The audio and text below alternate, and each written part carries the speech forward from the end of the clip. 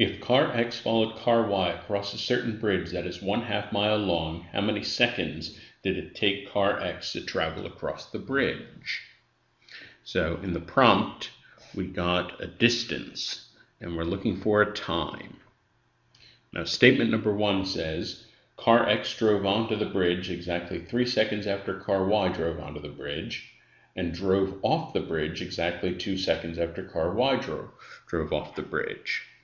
And so when they entered the bridge, car X was following Y with a lag of 3 seconds. By the time they got to the end of the bridge, car X was following car Y with a lag of 2 seconds. That means car X was gaining ground on car Y, and it means that car X spent 1 second less on the bridge than car Y. So if we knew how long car Y spent on the bridge, we could find out how long car X spent on the bridge.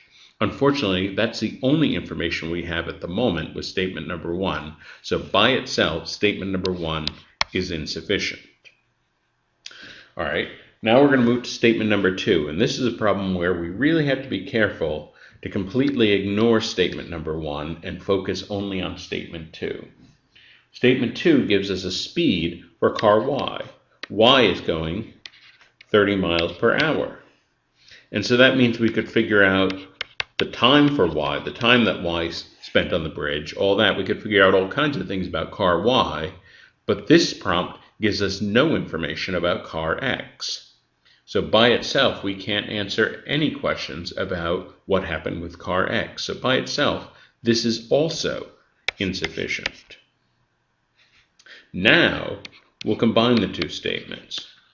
Well, now, from statement number 2, we can figure out how much time Y spent on the bridge, and then from statement number 1, we know that we just have to subtract 1, and that will be how much time that X spent on the bridge.